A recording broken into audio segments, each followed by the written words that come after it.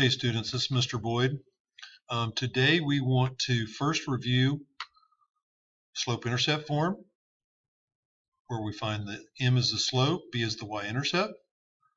Standard form is ax plus by equals c, where we find the x-intercept and the y-intercept to graph it. And today we want to look at one more form, which is called point-slope form, where you actually have a point and a slope. So to start off with, let's start off with identifying some information in the point-slope form. So point-slope form is an equation in the form of y minus y1 equals m times x minus x1, where m is the slope and x1, y1 is a point. Now, one thing to remember is the values of x1 and y1 are opposites of what they appear. So let's take a look at some examples here. So the first thing I recommend is write the form underneath, and then like we did with slope-intercept form, let's circle or highlight some things. So first off, I notice that y1 is 2, m is 2, x1 is 5. So that tells me that my slope is 2, or 2 over 1. My point is, notice the 5 is with the x, so that's the x value in the point, and the 2 is with the y, that's the y value in the point. Okay, so let's move on to the next one.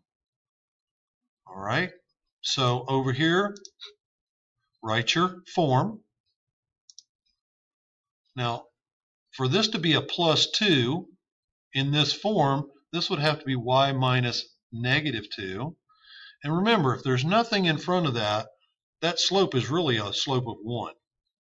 Again, for this to be plus 3, this would have to be x minus negative 3. So here I can see that my slope is 1. Notice the position. My point, the coordinate for y is negative 2. And my coordinate for x is negative 3. So my point is negative 3, negative 2 with a slope of 1. Let's take a look at one more example.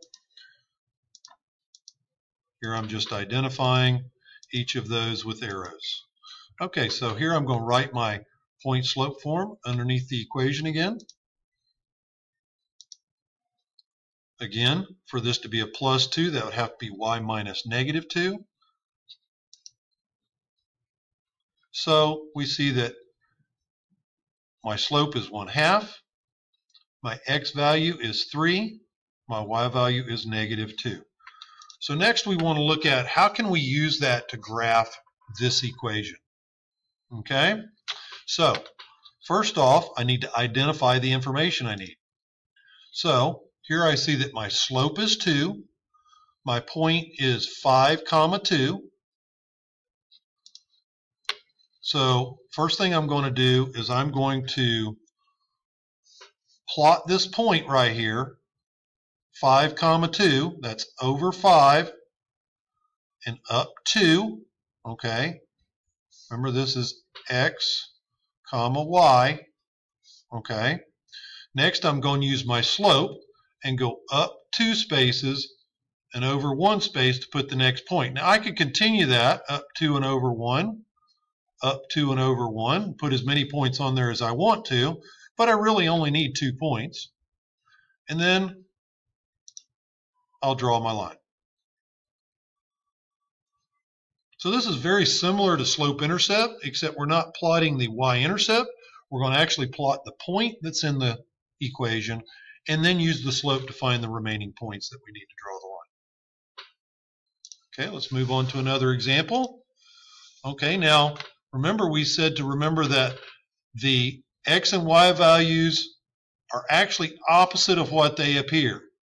So this would actually be y minus negative 2 equals 1 times x minus negative 3. Okay, so that's why my x value is negative 3, my y value is negative 2, coming from right here, and then my slope is 1, which as a fraction would be 1 over 1. Okay? So next I'm going to plot the point. -3, -2, that's right here.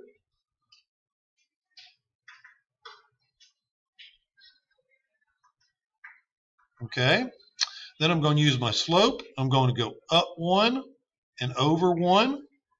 I could continue to do that again. Here's another point.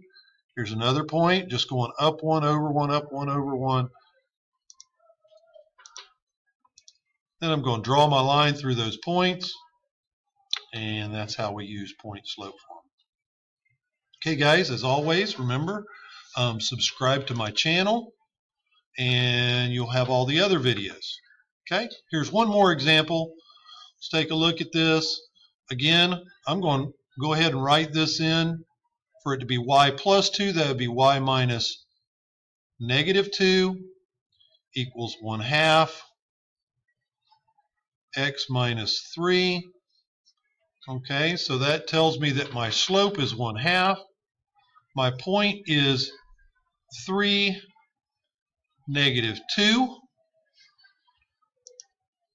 So again, I'm going to plot the point.